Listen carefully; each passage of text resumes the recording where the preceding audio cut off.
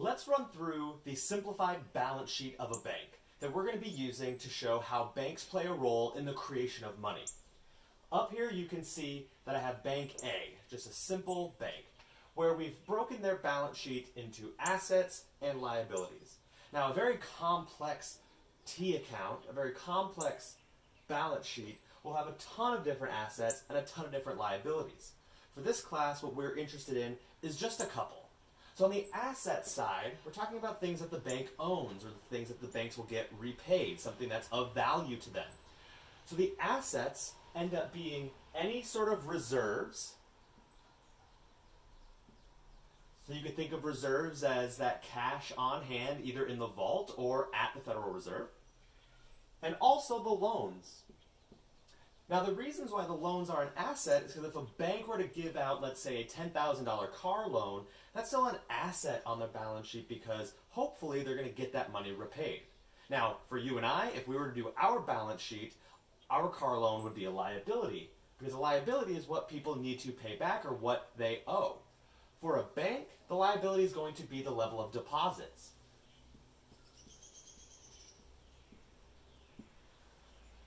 When you and I go to the bank and we deposit money, the bank is liable to give us that money back. Let's just dig a little bit deeper into this. These two sides have to be equal, so that's something you may want to know while you're going through these types of problems.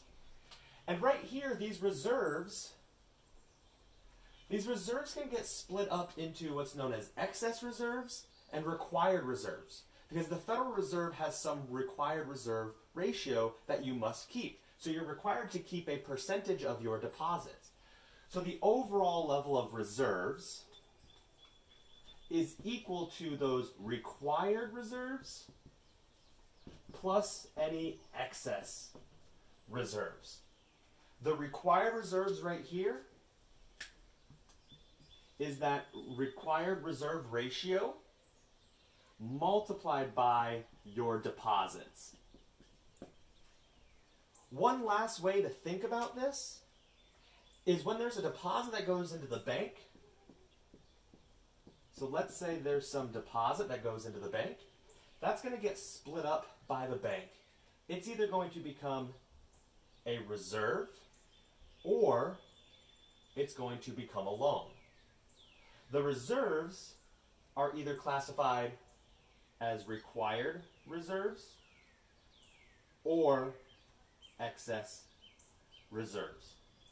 And again, this required reserve is going to be a percent of the deposits. Understanding this layout is going to help you so much as we work through this lesson.